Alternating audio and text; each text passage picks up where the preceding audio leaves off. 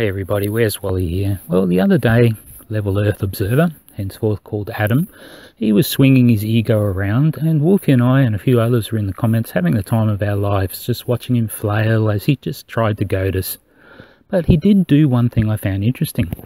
He offered to do any experiment we wanted with his crane. Well, Adam, here's a very simple one. So what you need to do is just let out as much rope as you can, get as long a rope as you can, and a nice heavy weight on the end.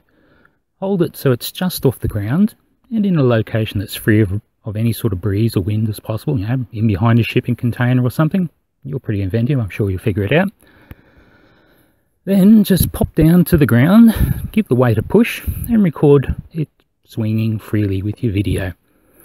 All you need to report back to us is the length of the rope, a rough guess as the weight of the load, and measure the time, you know, count it like 10 swings and divide it by 10, however long it takes. I'd like to know how long the pendulum swings for. And of course, the rate and direction at which that pendulum changes its direction, as predicted by the Foucault pendulum. Okay, so to do that, you might just need to put a piece of string, you know, and a pool of paint, just like in this video playing, or maybe put a pointer hanging on the bottom and drag it in a bit of smooth sand under it. Anything just to give you an idea of how and which direction it's rotating. See how you go, Adam. You should be able to do it in a lunch break or after work. And look, I'll do the maths for you, Adam, just so you don't mess it up and get a figure like 831 feet per second of swing. So for Luton, which is a latitude of around 52 degrees, I'd expect one full swing in 24 hours divided by sine of 52, which is about 30.5 hours. And if you divide that, work that out, that comes to about 11.8 degrees per hour for your latitude of 52 north.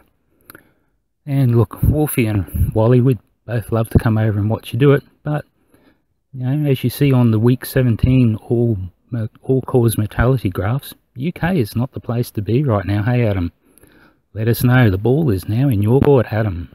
Okay, so if you like that, how about you click and share and subscribe and be the first to get in on the next fun little adventure into destroying the flat earth.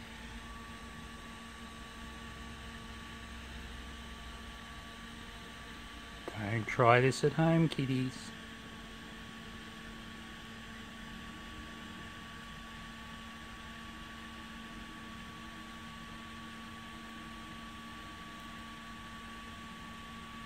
Ow. Oh, homegrown tattoo. How's that?